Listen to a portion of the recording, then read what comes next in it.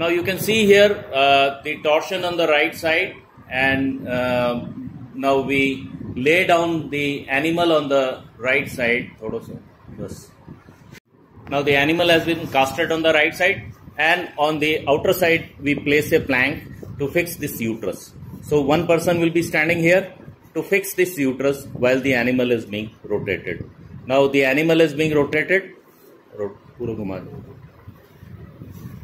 and then you can see here that the torsion has been corrected. You can see the broad ligaments have been corrected there. Now this is a torsion on the left side. So we place the animal on the left side and then rotate the animal so that you can see the broad ligaments have come to the normal place and the torsion has been corrected.